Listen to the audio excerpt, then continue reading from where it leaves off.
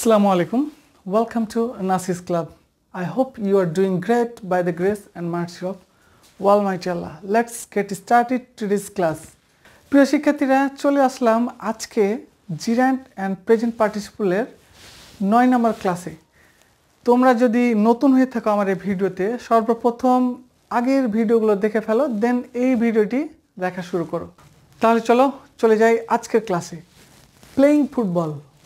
Playing ফুটবলের playing gerund নাকি present participle আমরা যেভাবে বের করি সেটা দিয়ে ট্রাই করা যাক। ফুটবল কি খেলতে পারে? ফুটবল খেলতে পারে না, তাহলে সেটা হচ্ছে জিরান্ট। যদি ফুটবল খেলতে পারতো তাহলে সেটা হতো প্রেজেন্ট পার্টিসিপল। তাহলে ক্লিয়ার, এটা হচ্ছে জিরান্ট। এছাড়াও বিভিন্ন টিচাররা যেভাবে বোঝায় সেটা হচ্ছে ক্রস করে, মানে ফুটবলের এদিকে অর্থ নিয়ে এসে প্লেইংয়ের অর্থ এদিকে নিয়ে এসে যে বাংলাটা আসে সেটা হচ্ছে ফুটবল খেলা। ফুটবল খেলা যদি এটা অর্থপূর্ণ হয় তাহলে সেটা হবে জিরান্ট। বাট এই থিওরি সবসময় কাজ করবে না, মাথায় রাখতে হবে। এই থিওরি সবসময় না, এইখানে কাজ করবে বাট অন্য কোনো জায়গাতে কাজ করবে না। সো ঠিক আছে, তাদেরটা আমরা সাপোর্ট করি, বাট যেটা আমি বললাম সেটার উপর বেশি প্রাধান্য দিতে হবে। এরপরেও কিন্তু বিভিন্ন জায়গাতে বিভিন্নভাবে এটা বসবে, তখন সেইখানে সেই সিচুয়েশান অনুযায়ী সেটা ভাবতে হবে সেটা জিরান্ট হিসেবে বসেছে না অ্যাডজেক্টিভ হিসেবে বসেছে, মানে প্রেজেন্ট পার্টিসিপল হিসেবে বসেছে। তো আমরা এটা ক্লিয়ার হয়ে গেলাম যে এটা জিরান্ট। তাহলে আমরা প্লেইং ফুটবল ইজ মাই হবি এটা দিয়েও সেন্টেন্স বানাতে পারি, অথবা ফুটবল প্লেইং ইজ মাই হবি এটা দিয়েও সেন্টেন্স বানাতে পারি। প্রিয় শিক্ষার্থীরা চলো আমরা আরেকটি উদাহরণ দেখি। He is playing football, say football খেলছে। যারা ভাষায় দক্ষ, যারা ল্যাঙ্গুয়েজে পারদর্শী, তারা খুব সহজে বুঝতে পারবে যে প্লেইংটা জিরান্ট না পার্টিসিপল। আমরা এখানে প্লেইং ফুটবলকে অলরেডি ঘোষণা করেছি যে এটা জিরান্ট, বাট এইখানে প্লেইং ফুটবলটা হয়ে যাবে প্রেজেন্ট পার্টিসিপল। তাহলে তো এটা আসলেই একটা জটিল একটা ব্যাপার। কিভাবে বের করব? প্লেইংটা আসলে কী অর্থে ব্যবহার হয়েছে আমাদেরকে মাথায় রাখতে হবে। আমরা জানি যে যখন জিরান্ট হিসেবে ব্যবহার হয় তখন সেটা সাবজেক্টে থাকবে, নইলে অবজেক্টে থাকবে। এটা হচ্ছে এটার প্ল্যানিং। এখানে এই প্লেইংটা কি অবজেক্ট হিসেবে ব্যবহার হয়েছে না সাবজেক্ট হিসেবে ব্যবহার হয়েছে? এটা সাবজেক্ট এবং অবজেক্ট কোনোভাবে এটা ব্যবহার হয়নি, এটা ভার্ব হিসেবে ব্যবহার হয়েছে। প্রমাণ করি। হি ইজ, সে হয়, মানে এটা হচ্ছে কন্টিনিউয়াস টেন্স। হি ইজ, সে হয় বা সে আছে, কি অবস্থায় আছে? প্লেইং অবস্থায় আছে, মানে সে খেলছে, যেটাকে আমরা সহজ বাংলায় বলি। তাহলে ইজ তো হচ্ছে অক্সিলারি ভার্ব, এটা মেন ভার্ব না। যদি এখানে প্লেইং না থাকতো তাহলে ইজ মেন ভার্ব হতো। যেহেতু এখানে প্লেইং রয়েছে সেক্ষেত্রে এটা অক্সিলারি ভার্ব আর প্লেইংটা হচ্ছে মেন ভার্ব। আর মেন ভার্বটা এখানে কি করছে? এটা রানিং কাজ করছে, মানে এই যে লোকটা, এই লোকটা কিন্তু খেলছে। এই প্লে দ্বারা বোঝাচ্ছে খেলছে, মানে রানিং অবস্থায় আছে, চলমান অবস্থায় আছে। তার মানে সেটা অ্যাডজেক্টিভ অ্যাডভার্বের কাজ করছে। আর অ্যাডজেক্টিভ অ্যাডভার্ব হিসেবে কাজ করা মানেই হচ্ছে প্রেজেন্ট পার্টিসিপল। ক্লিয়ার? তাহলে এখানে আমরা প্লেইং ফুটবল পেলাম প্রেজেন্ট পার্টিসিপল, আর এখানে আমরা এতটুকুর মধ্যে জাস্ট এই দুইটা ওয়ার্ডের মধ্যে এটা পেয়েছি জিরান্ট। তাহলে বন্ধুরা তোমরা যারা এই যে ক্রস করে সিদ্ধান্ত নাও, নিশ্চয়ই তোমরা ভুল শিখো, এবং যে সকল টিচাররা এইভাবে ভুল পড়ায় আমি তাদেরকে রিকোয়েস্ট করব, please stop doing this one. এই ধরনের ভুলভাল ক্রস মরস করে শেখা স্টপ করুন এবং জেনুইনলিভাবে নিজে একটু স্টাডি করে তারপরে ছাত্রদেরকে পড়ান। তাহলে ক্রস করাটা আমার ভুল। এখন ক্রস করে এটা যদি কেউ ভাবে যে এটা জিরান্ট তাহলে ভুল হয়ে যাবে। ওকে, এবার আমরা আরেকটি উদাহরণে চলে যাই। I like playing football. ঠিক এটাকে এখানে ভালোভাবে বোঝার জন্য এখানে মেন ভার্ব কি? মেন ভার্ব হচ্ছে লাইক। মেন ভার্ব হচ্ছে লাইক। তাহলে মেন ভার্ব যেহেতু লাইক, তারপরে আরেকটি ভার্ব রয়েছে প্লেইং। তাহলে মেন ভার্ব লাইক যদি হয় তাহলে তার পরের ভার্বটা হয়তো বা অবজেক্ট হিসেবে ব্যবহার হতে পারে, এটা আমরা অনুমান করতে পারি যেহেতু ভার্বের পরে প্লেইং রয়েছে। ওকে, সো এখন এটা যদি সিঙ্গেল থাকতো তাহলে আমরা এটা চোখ বুঝে এটা আমরা জিরান্ট বলতে পারতাম। তারপরেও আর একটু ব্যাপার রয়েছে, সেটা হচ্ছে লাইকটা ট্রানজিটিভ না ইনট্রানজিটিভ।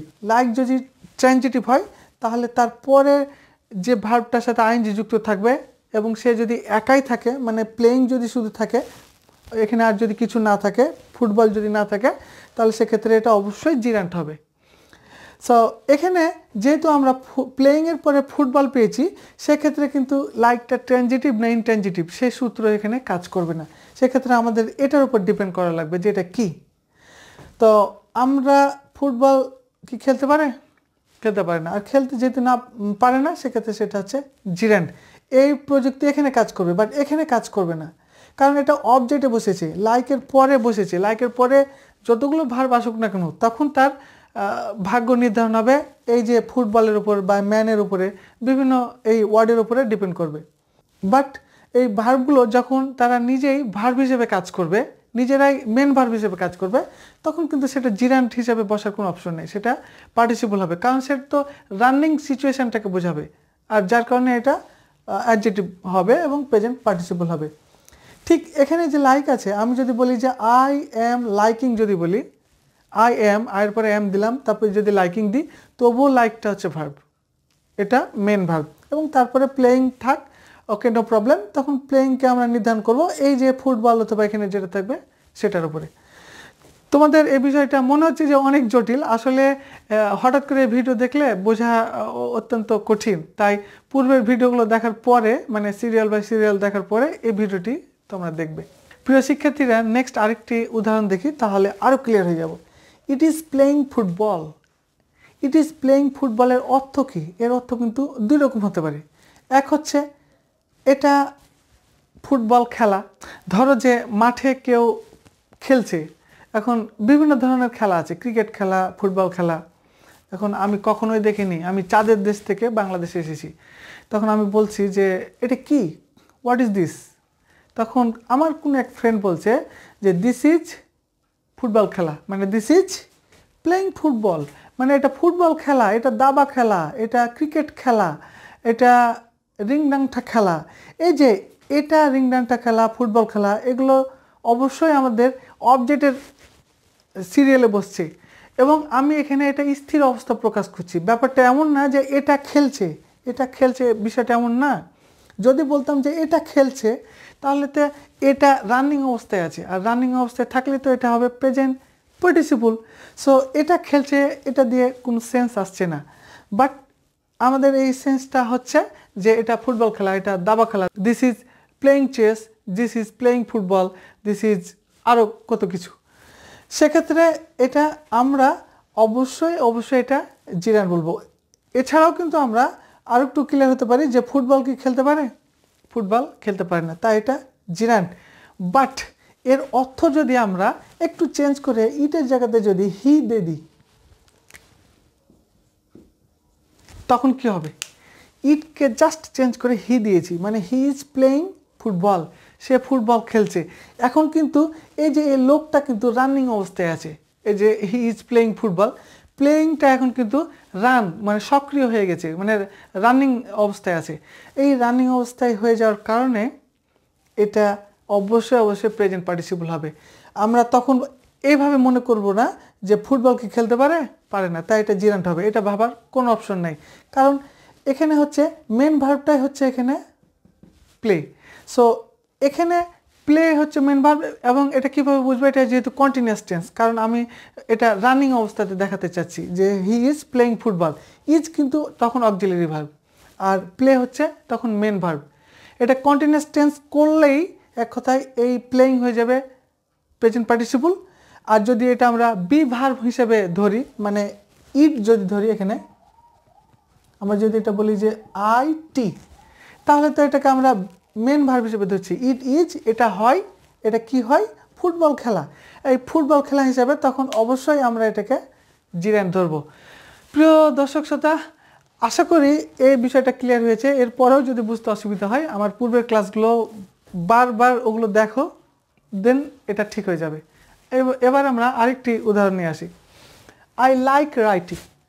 তাহলে দেখো আয়ের পরে কি আছে? লাইক আছে, মানে মেন ভার্ব রয়েছে। এখন এই ভার্বগুলো চেনাটা গুরুত্বপূর্ণ অবশ্যই, যে এটা ট্রানজিটিভ না ইনট্রানজিটিভ। তবে এখানে ট্রানজিটিভ ইনট্রানজিটিভ নিয়ে আসছি না। আমরা জানি যে ট্রানজিটিভের পরে যদি অন্য কোনো ভার্ব থাকে, তাহলে অন্য কোনো একটা যদি ভার্ব থাকে সিঙ্গেল, অবশ্যই চোখ বুদ্ধে সেটা জিরান্ট হতে হবে। তবে ট্রানজিটিভ ভার্বের পরে আরেকটি ওয়ার্ডের পরে আরেকটি যদি ওয়ার্ড থাকে তাহলে সেটা প্ল্যানিং চেঞ্জ হয়ে যাবে। যাই হোক, আমরা এখানে দেখি আই লাইক রাইটিং, মানে আমি পছন্দ করি রাইটিং, এই দুইটা যদি নাও থাকে তবুও এটা কিন্তু কি, এটা কিন্তু আমার হচ্ছে জিরান্ড।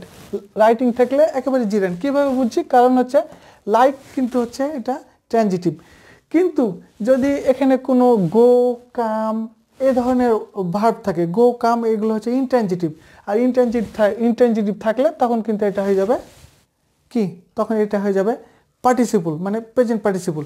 আর ট্রানজিটিভ হলে এটা হয়ে যাবে জিরান্ড। সো এখানে এটা অবশ্যই জিরান্ড। এবং এরপরে যখন আমার লেটার এবং ম্যান দিব তখন আবার প্ল্যান চেঞ্জ হয়ে যাবে। এবং তখন প্ল্যান চেঞ্জ হবে কেন?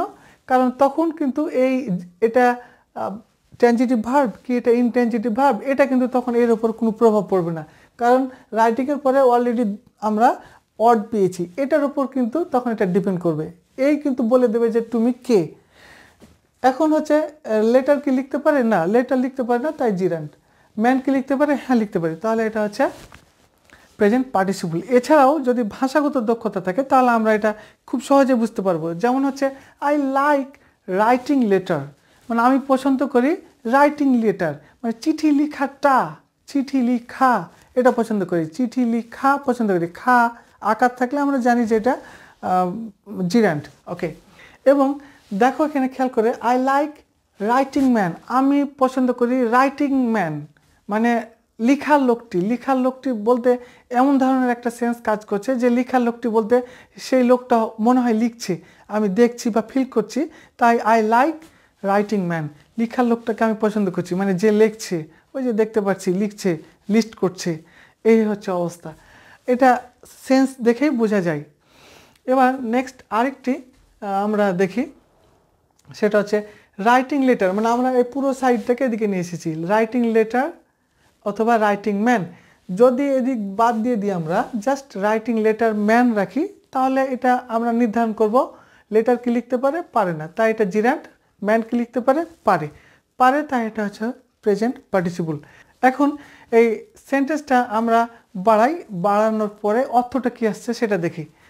রাইটিং লেটার ইজ মাই হবি, মানে চিঠি লিখা, এই যে চিঠি লিখা,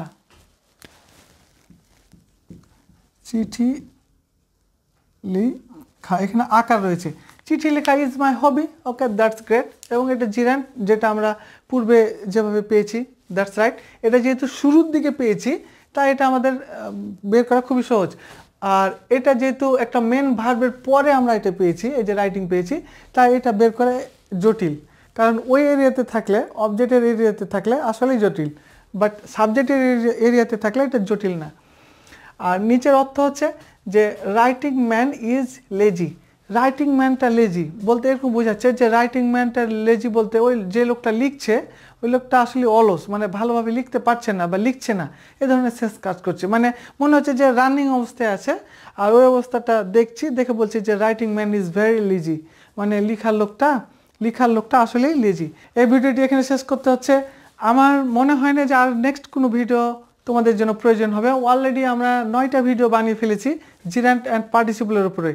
যতগুলো টিচার যতভাবেই বুঝাক না কেন, প্রত্যেকটাকে মাথায় রেখে এবং শত শত হাজার হাজার লক্ষ লক্ষ স্টুডেন্টদের চিন্তা ভাবনাকে মাথায় রেখে 9টি ভিডিও আমি বানিয়েছি। আশা করি কোনো প্রবলেম হবে না, তোমরা 1 থেকে 9 পর্যন্ত দেখবে। এরপরেও যদি কোনো সমস্যা হয় তাহলে কমেন্ট সেকশনে তোমরা লিখবে, আমি অবশ্যই সেটার আনসার দেওয়ার চেষ্টা করব। এছাড়া আমার হোয়াটসঅ্যাপ নাম্বার দেওয়া থাকবে ডেসক্রিপশনে, সেটা সেভ করে হোয়াটসঅ্যাপে আমাকে মেসেজ দিতে পারো, অথবা স্ক্রিনশট নিয়েও আমাকে মেসেজ দিতে পারো।